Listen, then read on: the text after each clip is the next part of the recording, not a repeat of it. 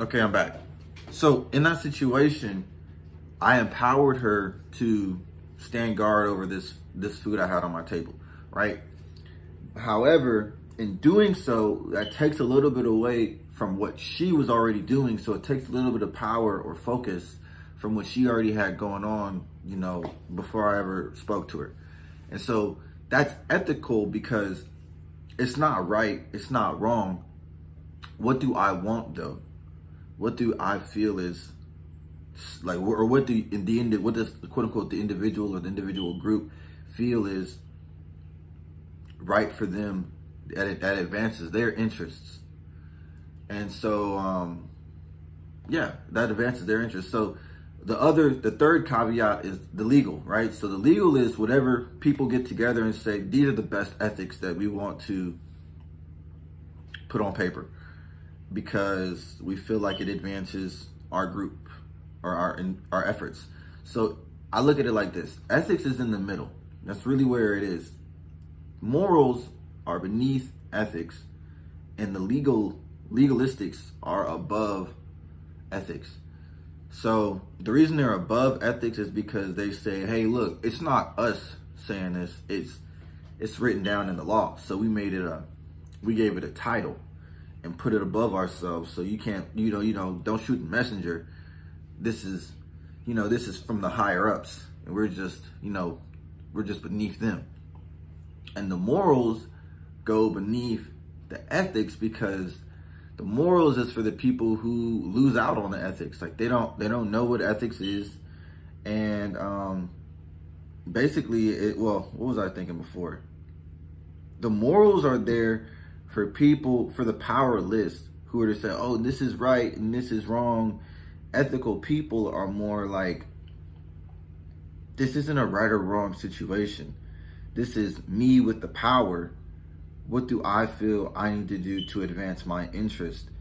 You can use morals when you're powerless to do, that's your lane underneath me who has the power, who's exercising it over you. I'm the one saying, do this work. You're the one doing the work, or you're the machinery of the work being done.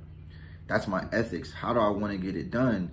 Just depends on how efficient I make my machine, or if you know engineering terms, or how I determine it to be right for me to advance my interest, and whatever that comes out to be, that's my ethics. How you feel about it is your morals, but the morals are underneath the ethics because the ethics are the initiating force. The morals are the stationary force that are acted upon. And I don't know, yeah. So y'all want to argue with me about that? Do it in the comments. I'll be in there. I'm really trying to get into this one because I definitely feel and realize that morals are beneath ethics. I think I looked it up too, and it was like one of the dictionary definitions, which again, like what becomes a dictionary definition is ethics, because it's the power of someone to say this is what it is not included. Is that right? Or is it wrong? Who's printing the dictionary? My point exactly. The person who prints the dictionary has the ethics over the morals of whether it's right or wrong to include a certain definition or not include a certain definition. The moral definition would be to include every single possible answer ad infinitum. But you can't do that because you couldn't read a book that had an infinite amount of words inside of it. So the ethics ethics also is, this is where we cut it off. This is where the limit is. This is what gets included. This is what gets excluded.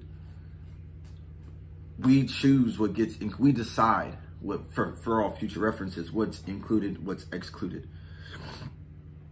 So that's how a dictionary works, because people are deciding what's a part and what is separate.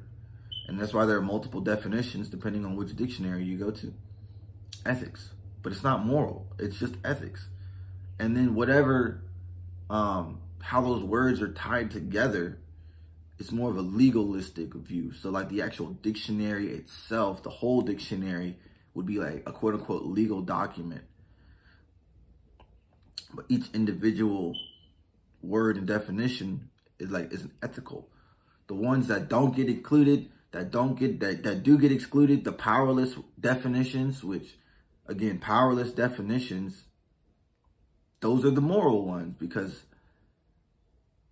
well, it's not that they are the moral ones, more so that if someone were to happen upon them or chance upon them and find that they were not included in the dictionary's definitions of words, or well, in the dictionary's definitions of the words in the dictionary, they could say, oh man, this is wrong. I feel shame. I feel sorry. I feel some type of remorse that these definitions didn't get included in this dictionary. However, I'm not the one writing the dictionary. So I think it's wrong they didn't include these definitions, but I don't have the power to make my own dictionary. Even though you do have the power to make your own dictionary, even though that person does have the power to make their own dictionary, they just aren't utilizing it. Or they don't realize it, whichever one, doesn't matter. The point is the power is not being exercised. And so they can feel bad about these definitions not getting included. The ethical person says, this is my dictionary, this is what I'm including. The legalistic person says, this is the dictionary, so we use these definitions. See how ethics is in the middle, and they put the legal aspect on top to kind of be like, oh, well, there's a higher power. I'm not the one in charge, but there's a higher power. But I'm the one who's enforcing and exercising this here. And then I have this guy in the back backing me up. But then the morals is more like, we get acted upon. So we have to make it a moral conversation about like, is that right? Is it wrong? We don't feel like it's right, but we don't feel like it's wrong. We don't feel like it's right. We don't feel like it's wrong. We feel like it's right. We feel like it's wrong. The ethical person says, I hear you. And you have a lot of emotions inside of that. However, this is where I'm going with my emotions. And if it coincides with your emotions, we can put this relationship together in an ethical manner because I say so ethically. And then after that's been done, my legal guy is going to back it up and make that a pattern. So, and that's how I feel like the ethics is, I'm just coming to realize that ethics is where the power is actually at. And the moral aspects are just things that are acted upon because morals change. Like they change with the times. The ethics, though, are what are more consistent and should be focused on because the ethics have the power to change the legals. The legals do what the ethics say. Yeah. So as I gain more power, I'll be exploring this more because the ethics part of the conversation, at least in the circles that I'm in, doesn't get discussed that often. However, again, it's a certain amount of power where you have, like when I was deciding who was going to live in this property that I'm renting out, that's ethics. Because all these people are essentially the same type of person, make the same type of income, work the same type of job. But who's going to get it? That's where the ethics come in, because it's not a right or wrong thing. It's not like, oh, well, you picked this person because they made $1 less than this other person a year. No, it's not a right or wrong thing at all. It's just, it's not that. What it is, though, is what do I feel is going to be beyond that the best for me in my situation? Ethics. And then I can make that a law, like, oh, this type of person who makes this type of income or has this type of job is the best fit, which I have to do because, again, ethics. I can't allow everybody. Otherwise, it'd be like 60 families living in one house. You see how it gets kind of like confusing and disorganized. So that's just something I'm definitely gonna keep, you know, in my mind, because a lot of times people have different morals. And since they have different morals, they definitely have different ethics, because their morals come from their ethics. Again, the ethics, yeah, the morals come from their ethics. Oh, what they feel like, whatever's right or wrong is, well, actually, what do I feel like it? First, for me, myself, what do I feel like is right? And then since I'm interacting with you, or I'm acting on you, what do I feel like you should do? What do I feel like your morals should be? Because I'm who I am. Yeah. So I think I'm getting into this philosophical discourse. So you want to talk to me about it. You want to find some real applications. You want to figure out how you can do this in your life so you can organize your life the way it needs to be. Drop a comment. Leave a comment. Somebody, like, let's start a conversation. This isn't something that's ever going to go away,